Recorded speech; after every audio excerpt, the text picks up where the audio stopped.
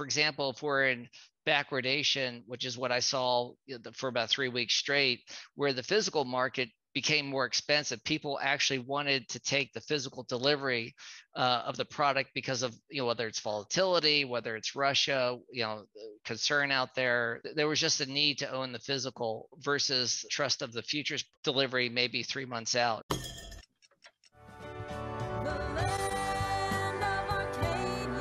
Well, hello there, my friends. Chris Marcus here with you for Arcadia Economics, and quite excited because I know someone I've been promising on the show for last couple of weeks, Bob Coleman of goldsilvervaults.com, who really has a great look inside the wholesale level of the market. A lot of the things going on with gold and silver. Bob, you've had some great comments on your Twitter feed lately, pointing out things that I think most people don't have access to, including the EFP levels, premiums. Add an interesting note on GLD saying that basically good luck ever getting your gold out of there, no matter who you are. So Bob, it's great to have you back on the show. Probably been too long, but nice to have you here. And how's everything going with you today? Sure. Good, Chris. How you doing? It's been kind of crazy on our end. So, but yeah, definitely. How are you doing? I'm doing well. And I think people are confused in general. We have the Fed raising rates even faster than most expected. Inflation still soaring despite that. So love to start off with what you're seeing on the wholesale market of gold and silver, and then we can take it from there.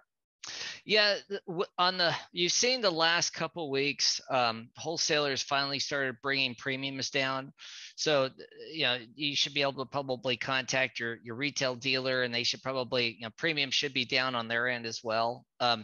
Like for example, I think we were selling 100-ounce PAMP silver bars at 290 over spot. A couple weeks ago or 3 weeks ago. Now they're at 230 over spot. So it gives you a little bit of flair for maybe how much things have come down. Maybe about 80 cents or so, which helps. I mean, I think it to me it's trying to get the consumer more involved in our world, the physical world, rather than pricing them out and having them go to the ETFs or some type of structured product or something of that nature. So it's nice to see that the market has slowed down enough where you see some of these premiums pull back. One of the things I was looking at when we started to initially get that sell-off a few weeks ago, you were mentioning the EFP or exchange for physical premium. Basically, that's a differential rate between the London market and New York market. And so you try to understand, whether the futures are more expensive or less expensive than the actual physical product. And then that spread, because the EFP is just basically a spread. So it's a way to measure, is the futures more expensive or is the physical more expensive? So it can give you an indication if for example, if we're in backwardation, which is what I saw for about 3 weeks straight, where the physical market became more expensive. People actually wanted to take the physical delivery of the product because of, whether it's volatility, whether it's Russia, concern out there. There was just a need to own the physical versus trust of the futures delivery maybe 3 months out.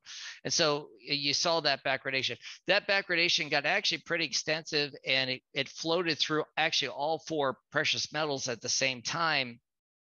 And that's when I was kind of trying to put that out there, trying to educate people that, that's something to look at. The backwardation did kind of let off, and we basically kind of gone flat almost, where the physical, well, I should say last week you had the new contract lead month become established, and so the old month kind of rolled off.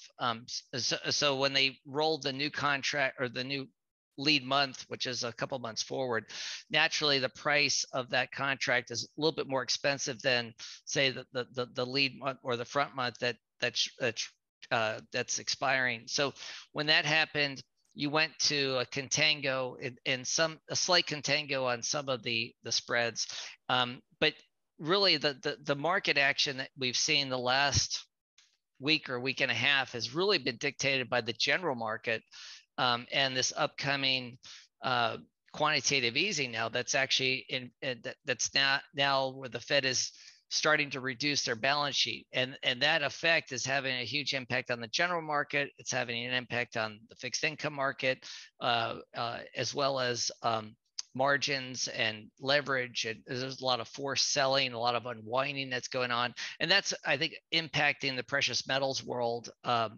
because the selling that we've seen here especially the last week, has been mainly paper selling. It hasn't been the physical market just saying, hey, listen, I'm done, get me out, I don't trust the market anymore. This has really been more of a margin call liquidation. And then Friday we had a huge rally, which was, I had a Spaces call, talked about that a little bit on Twitter, where it was more short covering. You want to watch the pullback, see how strong the market actually is on the pullback. But obviously we've seen that the general market sell off pretty hard, and that's kind of floated through with not only in the general market but also our world as well. One thing to note, though, that for the retail crowd, and this could impact the premiums on precious metals, not necessarily the spot price, but there are a lot of borrow against your gold programs out there, or gold leasing or financing programs. And a lot of these players, a lot of retail dealers have gotten into this market. It's been sort of a way to say, hey, listen, I want to broaden my revenue stream. So now I'll make money on a spread of loaning money out against the metal as collateral. Well, these loan to value ratios are probably being hit at this point. And so you're seeing maybe some forced selling, some margin call activity, where people are either having to pony up money to pay down their loan against their physical gold, or they're actually having to sell gold or silver, whatever the metal may be that they have a loan against. So that may be some stuff that retail dealers are being impacted by, that have those types of programs. So it's that secondary supply that's coming back onto the market, so that you don't have, that takes away from the typical brand new wholesale demand that we would normally see, like when the prices get creamed and you have this buy in the dip mentality. Maybe a lot of you're seeing retail dealers have maybe more two-way action, where they're not as they're not necessarily buying brand new product from the wholesaler, so that might be something to consider and watch out there. Yeah, that makes a lot of sense. Excuse me. And in terms of what you mentioned with the EFP, especially when I saw your note a few weeks ago, the first thing it reminded me of was what happened back in March of 2020, right after the Fed started their latest quantitative easing program. Now, again, there they were easing versus here they're tightening. Theoretically, you're going to tighten more. Although that was around when we saw silver go to 12 and then eventually skyrocket back, and we saw issues with the EFP mechanism in the gold market. And again, to see the EFP premiums that you talked about get higher while we were seeing this silver sell off, there were some similarities, some differences, but how would you compare those two different data points? Yeah, that was an interesting period, because there you went into a very extreme contango. Like March, when Ukraine was invaded by Russia, we went into a very sharp contango where the futures market became very expensive relative to the physical spot price. And that's what you're referring to in March of 2020, when you had about a $65, $70 difference between the New York price and the London price. Well, what I think happened, in March of 2020, what basically happened was you had this sort of food chain, or this product chain kind of get cut, and where typically you couldn't deliver physical product into the market. So you typically in the COMEX, you typically use that market as a hedging instrument. It's not necessarily a price setting instrument, as used as a hedging instrument by commercials and whether they're fabricators, users, producers, wholesalers, retail dealers, whatever it may be. And we can get into that too. But what you had was, you had in March of 2020 this flush in price to the downside, which wiped out a lot of people that were long, and so they were forced sellers. And then when the Fed came in and it just flooded the system with money, all of a sudden the shorts, which were typically rolling their contracts forward, so they had to buy back their short position and then sell maybe 3 months out, 2 months out, whatever the next lead month contract was. There was no liquidity to get out because there were no longs left to sell to or to buy from. And so it basically created this vacuum up in price, and you got that. HSBC, I think, lost like $75 billion that month, or that one day alone. Well, fast forward to March of this year, when Ukraine got invaded, Barclays had they have a set of their exchange traded vehicles, but they're based on, like, they have silver and gold and different types of commodities. But what they do is Barclays has where they put their money into futures contracts rather than the actual underlying commodity. And so you had this massive move or massive flow of money coming into commodities when Ukraine was invaded, because you started getting dislocations everywhere. And that actually shot the contango up, and so basically all this money that came into the market, where institutions were looking for securities to put, to get participation in commodities, because a lot of them can't just simply buy the physical commodity, and maybe against their charter. So when they went in, bought all these futures contracts, that's what created this big contango. But then at the end of March, it turned out Barclays was selling unregistered shares, so they had to roll back and basically unwind some of those contracts, because typically what happens is, like in an ETF, when you have to be able to create more shares. Typically, you have them in a pool, authorized amount of shares that have been registered. Well, they were taking in so much money, they were selling so much shares that we're actually selling unregistered shares in the market. So that could have actually started some selling that started maybe back in April, because they had announced that in their quarterly report, and that's could be why the futures market started selling off, and then you went into this backwardation. That's the part of the market that makes it very difficult for, like you and I, to kind of get a full comprehension of right off the bat, because we're always looking for what's moving the market, what's causing certain things to happen, and you think it's okay, it's banks, it's the Fed, it's this or that, but sometimes it just happens to be where certain things happen that you don't really know necessarily right up front, but it's like now that you finally read it 3 weeks later, like, oh, okay, that makes sense. But I think that's what may have happened, because you also, at the same time, the reason why I say you saw a big move of institutional money into commodities, but typically they don't go into actual physical commodities just because they may not be allowed to. They have to go through some type of structured security or structured note or a structured product. Wall Street will create these products for them. And we saw a massive, and I put this on my Twitter feed, a massive amount of I guess increase in the precious metals category of the bank OCC reports. The bank call reports that came out, you saw a massive increase. I think it went from like 30 billion to 300 billion with JP Morgan alone. I mean, just a massive amount of increase of notional derivative activity.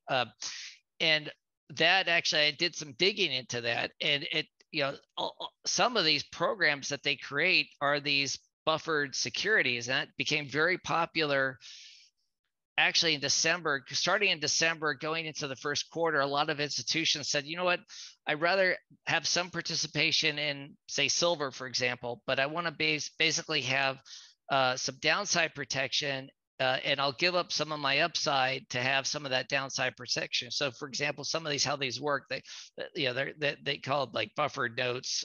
There's some pretty crazy names out there, but basically the first 20% of the move to the downside, you're protected, but you only gain 80% of the move to the upside, and then you're given a yield to hold that note or that derivative security. And so and then these are also callable notes, and the and you're going to like this, the one who actually creates the note, like if it's whether it's Bank of America, JP Morgan, Merrill Lynch, whoever it may be, they are also the price setter for those notes as well. So think of the Big Short in the scenario where the housing market's going down, and all of a sudden, uh, they're all trying to understand, why is my contract's not going up in price? Well, that's the same type of thing. These notes can be called in if it's going against the house, so to speak. And that's partly what we saw as well. So there's, you just try to understand this stuff and you try to make reasoning out of it, so you don't jump to these. It's easy to jump to conclusions and the conspiracy side, but if you could try to reason this stuff out, it helps to understand the flow of the market. Yeah, and it's certainly interesting what you mentioned of all these different derivative products, which I don't know, I guess JP Morgan executives, while they're waiting their RICO charges, you got to do something.